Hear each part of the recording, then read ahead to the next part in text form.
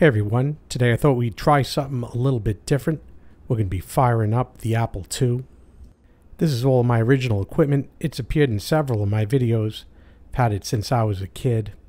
Not all the peripherals are connected this time. We got our dual disk drive, the acoustic coupler modem, but I also have my Sony reel-to-reel tape player out. And what I'd like to do is attempt to boot the Apple from the Sony reel-to-reel tape player using the cassette jack in the back of the computer.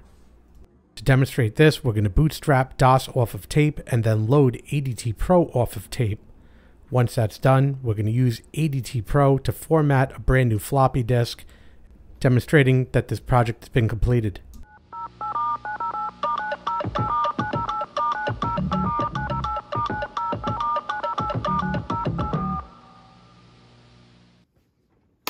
As we fire up the computer, it will immediately check for a disk in the disk drive, but there's no disk to be found. We'll let the monitor warm up for a second. These power on activities are controlled by ROM. Control Apple and Shift will stop the disk drive and drop us to a prompt. I'll fire up my tape recorder. This Sony model TC-630D is made around 1974. Give myself some lead because it's a little slow to get to speed. I will be plugging an amplified speaker into the headphone jack just so we can listen to the sound of the data as it loads into the computer. Typing in call --151 will take us into the machine code monitor of an Apple II. I have to specify the from and to memory locations to be read in from the tape, followed by the R, which is read in.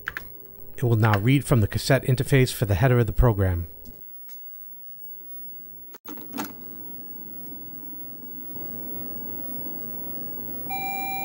There is a leading tone or header, so it knows when to start expecting data.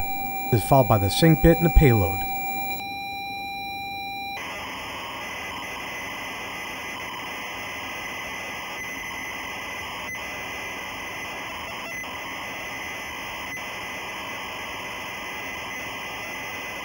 Recording for the right levels needed by the Apple II is very easy on a tape recorder like this.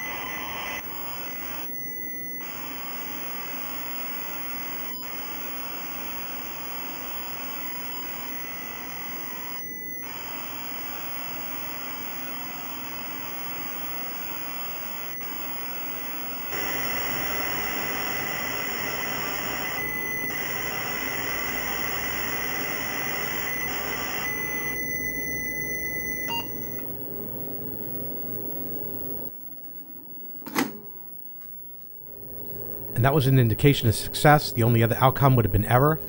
So now I'm going to type 2003 G to jump to that memory address and hit enter.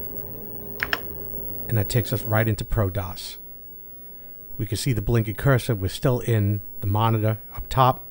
We need to load the program now, which is also on that tape.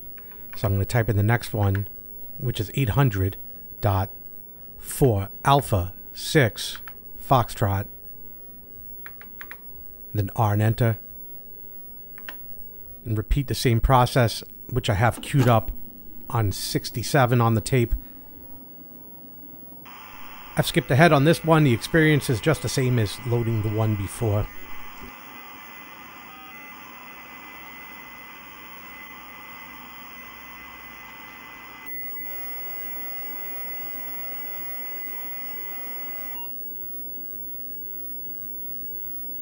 So now we'll type 800 go, hit enter, And that takes us right into Adtpro. So the program is now loaded on top of DOS. I cycle through it, make sure nothing is corrupted, everything looks good in the data transfer. Taking a moment, I also try and adjust my screen, but I realize that these knobs are kind of frozen and iffy. This screen restoration is for another video. I'm just going to close this for now. What I really want to do is make my way around to the format option to meet the parameters of this project. So I'm going to hit enter. And immediately it scans for disks in the drive, and obviously both drives right now are empty. I/O errors on slot 6.1 and 6.2. So now I'll break out a brand new double-sided, double-density 5 1/4 floppy disk. And we'll place it into 6.1. Arrow down to 6.1 and then select it. We'll just keep it as default volume name, ready to format.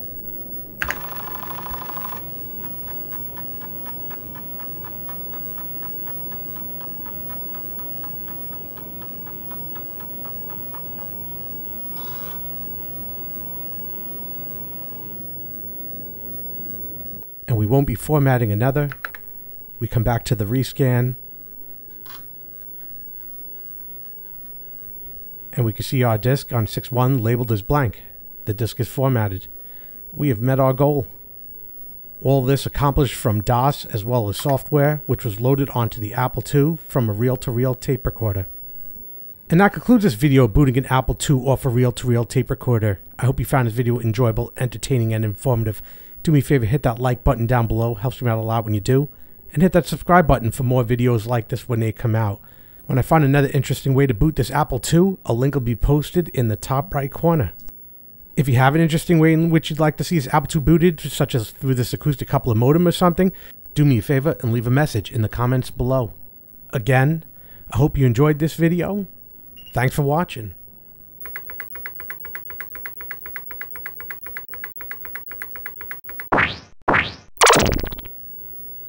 Thanks for watching. Would you like to reply?